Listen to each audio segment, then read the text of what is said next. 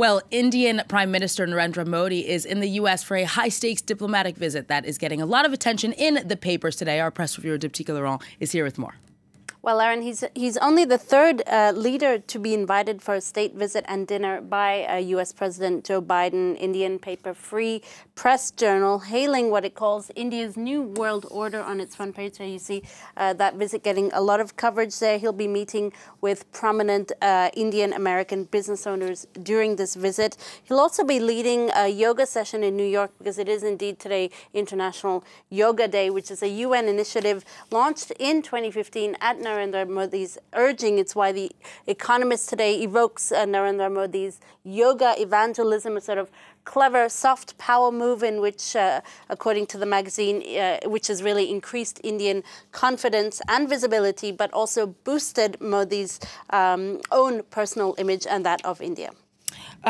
Staying on that topic, then, this visit is also about reinforcing India's ties with the United States, Dipti, both economically and politically. Well, that's right. I mean, Joe Biden and Narendra Modi are no doubt seeking deeper ties on economic, defense and technological grounds. India is expected to purchase U.S. drones in a multi-billion-dollar deal for the U.S. Institute for Peace. This visit also is, in a nutshell, about China, about countering China's rising influence and territorial aggression, a mutual interest for both the U.S. and India that overrides even certain differences and disagreements, particularly when it comes to things like India's stance on the war in Ukraine, human rights and democracy in India. Now, Narendra Modi has given a fairly rare interview, a one-on-one interview. He gives a lot of speeches, but he doesn't give a lot of interviews to the press. He's given one to the Wall Street Journal today in which he expressed his desire to put India forward as a leader of the South. And he also reiterates that India is very much on the side of peace when it comes to the war in Ukraine. You can read that interview in today's journal.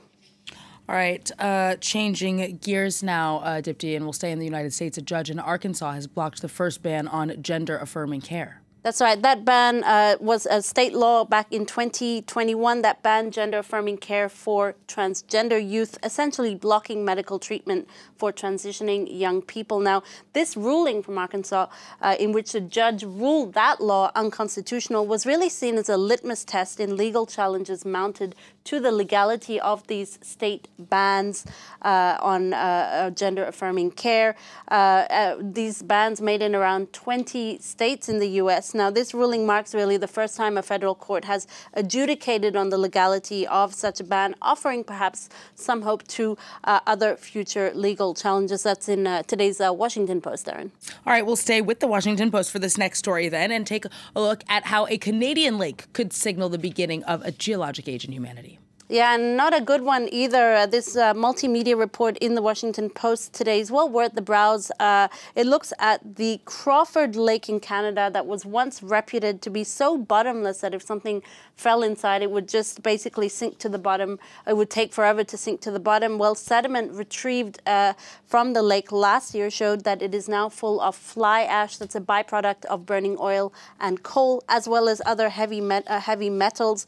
The change in sediment the changes are so stark that researchers believe that this lake could really be the line in the sand for defining a new era called the Anthropocene era, a new geologic era that basically has already been proclaimed, but they couldn't tell when it began. So this lake could really be the line in the sand for the beginning of that era. Unfortunately, though, one that's defined by the overwhelming and destructive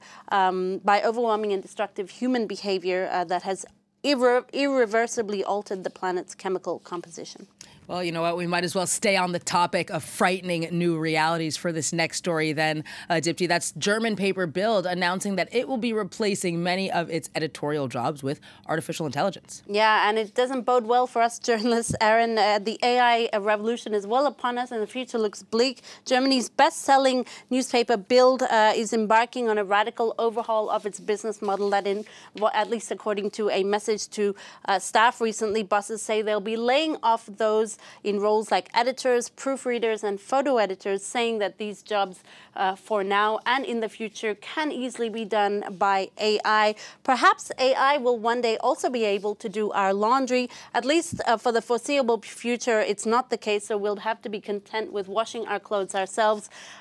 Perhaps that's why you have the rise of the no-wash movement, Aaron, a movement where more and more people concerned by the environment, perhaps also laziness, let's be honest, are washing their clothes in some cases once or twice a year.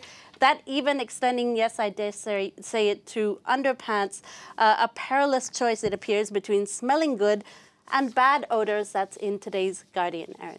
Bizarre. I agree with you, Dipti. It's got to be laziness, because I feel like things like not taking the airplane or not eating meat are a little bit, more radical decisions and more impactful decisions if it's about the environment. So we'll keep it there. Dipti Laurent with the Press Review. Thank you very much. And please do not forget to all our viewers that you can listen to our Press Review podcast and also catch more news on our website at www.france24.com.